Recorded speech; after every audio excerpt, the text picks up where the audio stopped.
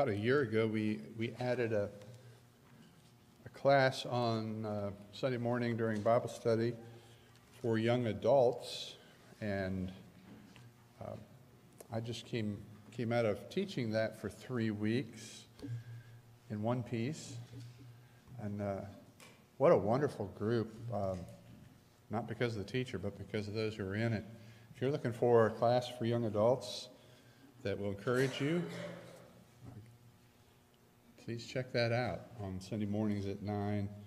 And this quarter, the elders sort of sharing, going in and teaching, and Luke taught it a couple of quarters, and just a really great group to be with. I appreciate them. As a church, I would like us to pursue a theme this year, both as we open the scriptures together on Sunday mornings, as well as in our general practice in the things we say and do as Christians.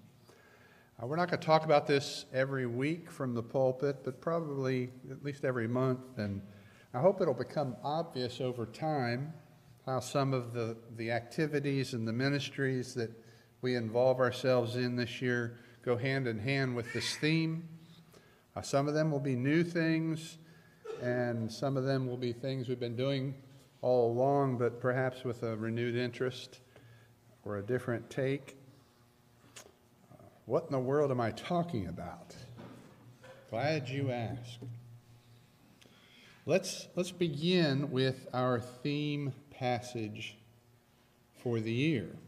I want to start with this a little differently by giving you a couple of paraphrases of the passage first before we read it from a more standard translation. The first paraphrase is by a scholar named N.T. Wright. He translated the New Testament. He called that translation the Kingdom New Testament. And this is how he renders the passage. If anyone supposes that they are devout and does not control their tongue, but rather deceives their heart, such a person's devotion is futile. As far as God the Father is concerned, pure, unsullied devotion works like this.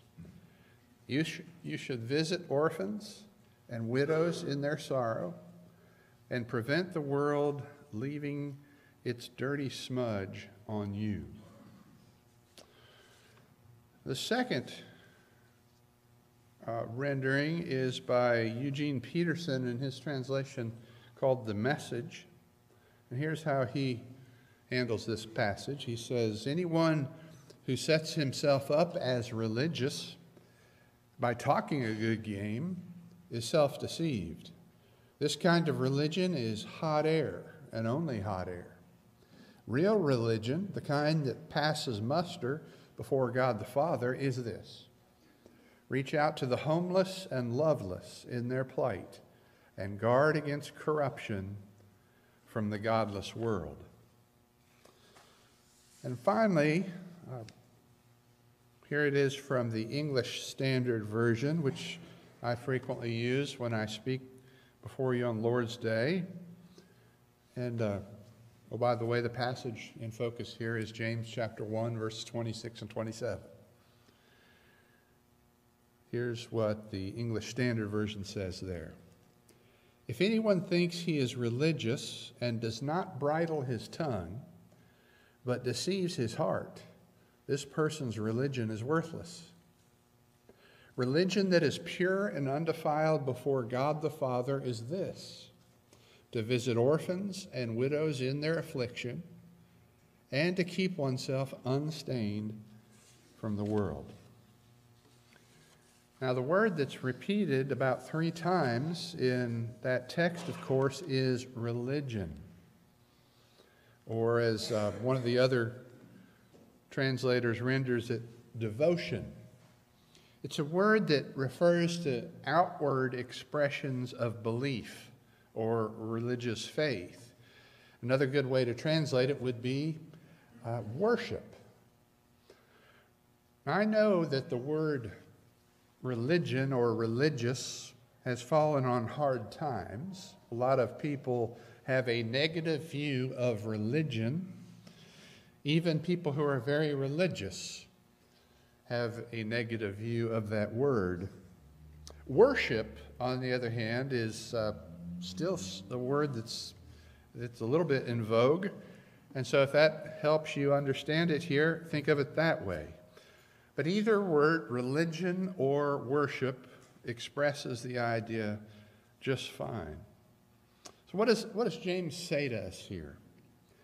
James says that it is possible for a person to consider themselves religious or consider themselves a worshiper of God, but actually to be fooling themselves.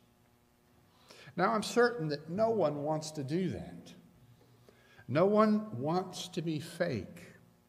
No one wants to be wasting their time going to worship, attending a church regularly, and it all be a total waste of time. Who wants and who has time to be wasting time? No one. None of us. No one wants to be a hypocrite. No one wants to be an imposter or fake. But James says it can happen. And James, of course, is not the only person in the Bible that points this out. Many do, in fact, including Jesus our Savior. But we'll come to what he said about it on down the line this year.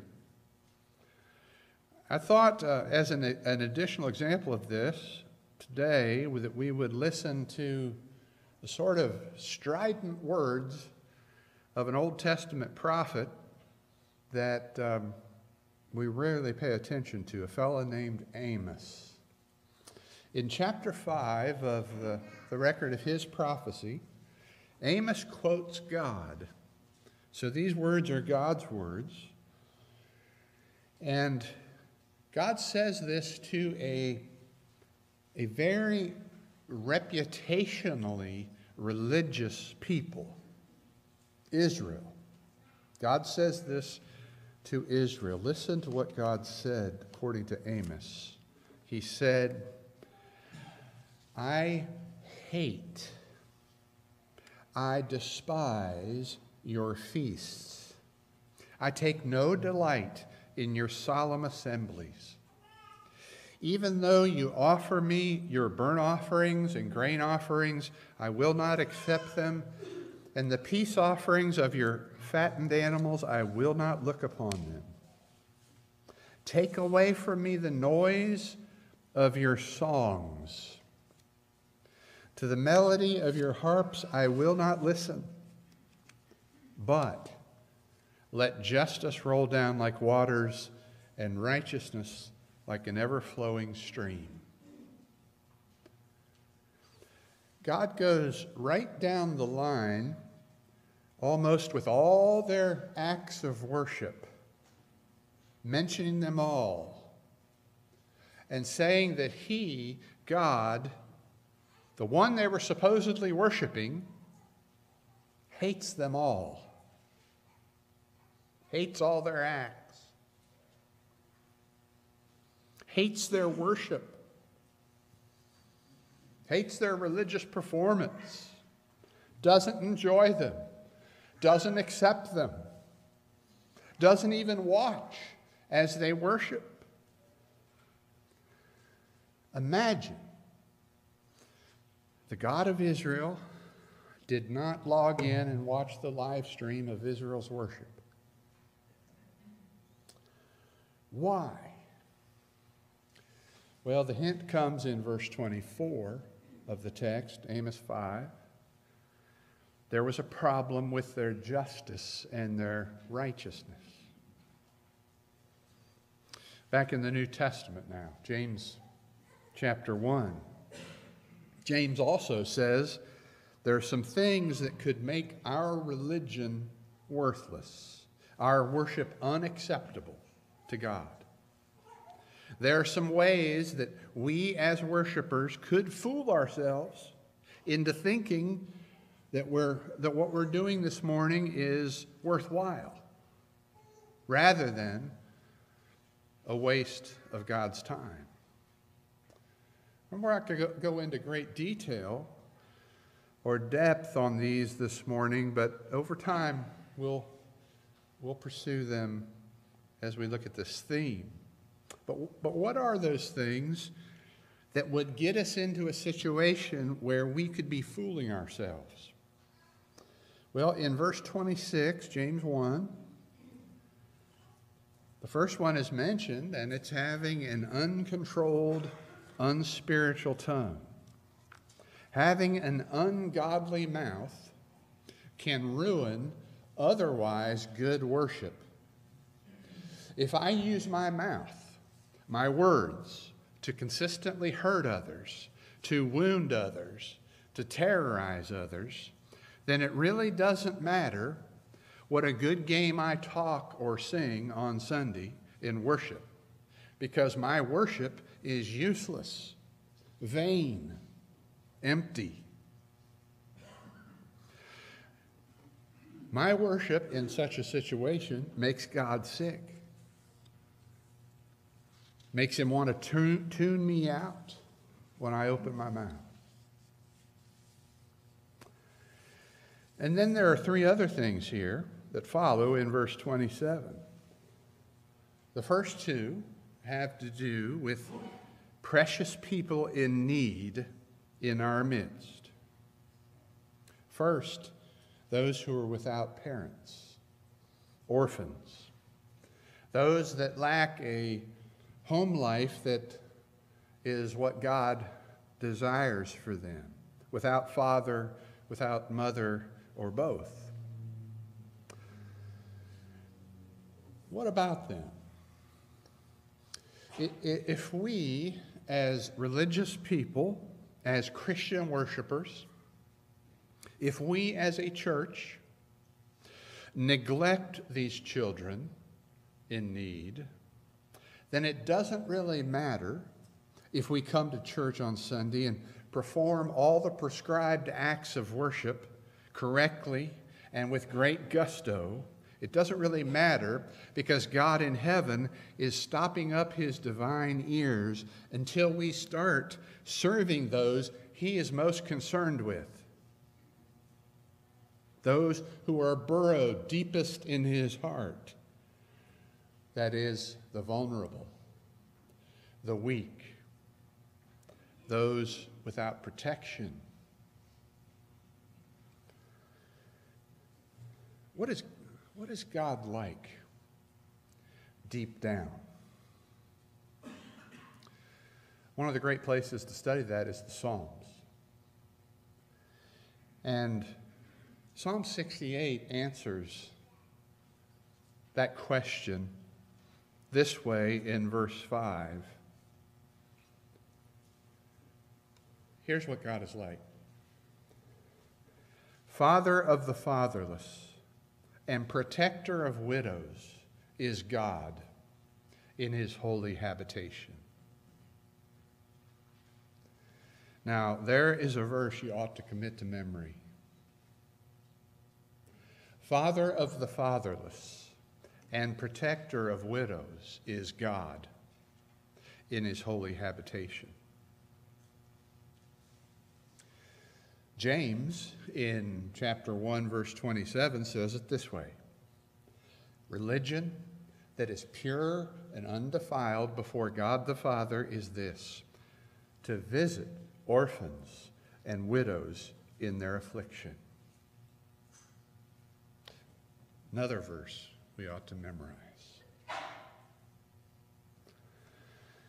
So, what can waste my worship? Well, my wicked words can, but also to neglect the most vulnerable and needy people around me. That can do it as well.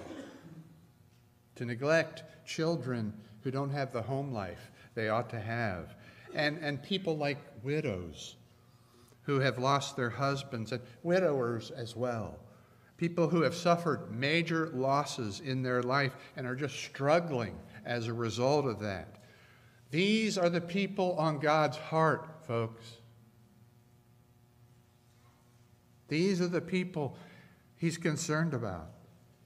And while it is indeed great and commanded of us to come together and to practice our religion, that is, to worship God, if we do it and never think about or pray for or serve those in need, then we have a problem with the God we're singing to on Sunday. And then finally in verse 27, one other thing that can really wreck our worship and devastate our devotions. What is it there? It's letting the world muddy us up. If we bring too much world with us into this building on Sunday, we might have a problem.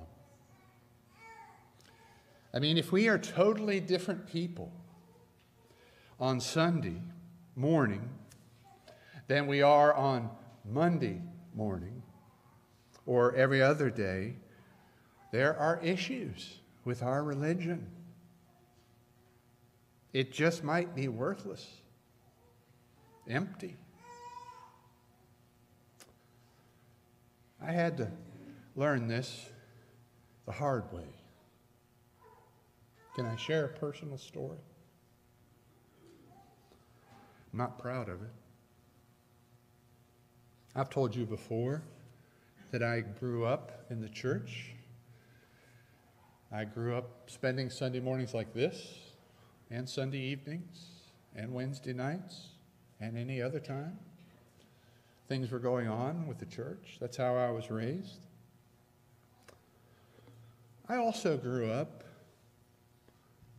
on the basketball court. Played basketball through my growing up years in high school and even through college. Sometimes those two worlds were in conflict in me. Now, I played basketball in an era before the nice, almost antiseptic kind of basketball of today, AAU, and we had officials, everything. I played on the mean asphalt courts of the city, where you had to survive, and you learned rough ways, sharp elbows, sometimes fists, always bad language. You know, that you can imagine. This was how I was trained and raised, and even in organized basketball. I had people tell me that I was tough to play against, not because I was so fast or could jump so high, but I hit hard. I had a guy tell me once, "You're the dirtiest player I ever played against." That wasn't a compliment. Well, eventually my official career ended because I wasn't that good. And I began to serve in churches, in ministry, youth ministry, and various areas of ministry in local churches. No longer playing on asphalt court or in college or high school team, but playing in church league basketball. And it's not so easy to give up the old ways of violence and bad language, you know, just because you're now in church league basketball. That may surprise you, but it's not. And I had to learn by being told by several people over a period of time that the way I conducted myself, they didn't appreciate. And that when they first met me, it was usually in that setting, they didn't like me much because they didn't like the way I knocked them down or the language I used or the way I conducted myself. It took me a couple of years at least to realize I was ruining my witness for Jesus in front of people. That was humbling. But I was I was ruining my religion because of things I said and did. I had to learn the hard way. Pure religion involves much more than what you say and do on Sunday morning. It involves how you treat people on Monday through Saturday as well, including on the field and on the court and on the job. We need to live unpolluted lives before God the Father. Now, He makes that possible through the power He offers us, the Spirit within us. We can't do it on our own, but we have to make an effort. And with Him living in us, we can do it. Pure religion, right worship involves controlling our tongue, taking care of those in need, and keeping ourselves unstained from the world. Let's practice that kind of religion as best we can until the Lord returns to take us home. And let's learn more about pure religion as a church this year. And let's follow through and live it out as best we can. I thank you for listening this morning. I pray you'll think about these things and study them with me as we go through. This morning we offer an invitation from the Lord. Maybe you need to come before us asking for prayer or desiring to make a commitment to Him. We would love to take time and help you with that. Maybe there's one or more here this morning ready to give their life to Jesus for the first time, to meet Him in the waters of baptism. And if that's the case, everything is ready for you to do that. We invite you to do that as well. Please think about these things and your response while we stand and sing this song.